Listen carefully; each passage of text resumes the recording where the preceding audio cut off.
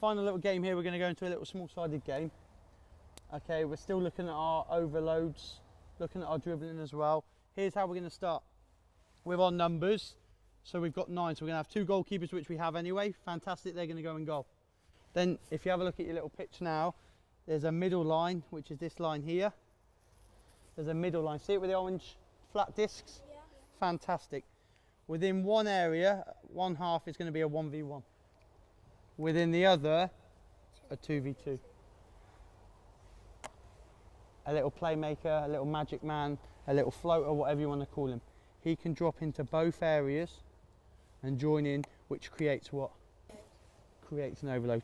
We're looking at breaking quickly. There might be lots and lots of shooting opportunities. That's fine. That's what we're looking at. Reg, you're going this way, okay? So Reg, if you win the ball here, Alfie, as a defender with the 1v1, if you've got a yard there, have a look at your space now. Do you think you could get a strike off from in there, inside your own half? By all means, you can shoot. What I will say with the float staff, which is going to be you, Callum, because you're in the pink bib, is you can't dribble across the line. You have to play across the line to start off with. You can't dribble. Who's starting? You're going to find out any second now. Ready, Dan Bradshaw? Play.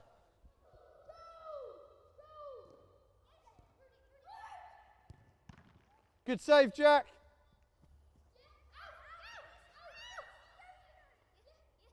Good, better.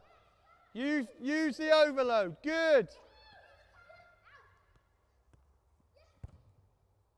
Fantastic strike, Alf. Well done. Play from you, Charlie. The last bit with the small-sided game, again emphasising the overload. We had a 1v1 and a 2v2 with a floater, magic man, whatever you want to call him, dropping into the areas. And I thought then they finally realised that actually, here's when I exploit the space.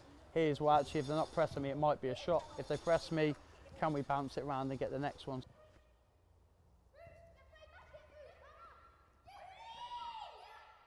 Good, Rudy.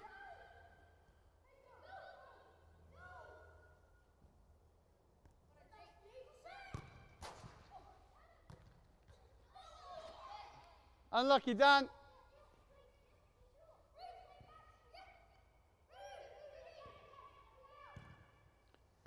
Well played, you two. Good combination play. Overload, well done. In mini soccer and small-sided, it's the biggest thing. We always tell the boys to match up, win your little 1v1 battles, whether it's defending or attacking. So we always say, don't get beat, don't get tackled. And you'll find out in our game schedule around the pitch, it's just 1v1 battles, because there's only 8 of them on the pitch. It's very much 1v1 battles, so it's very important.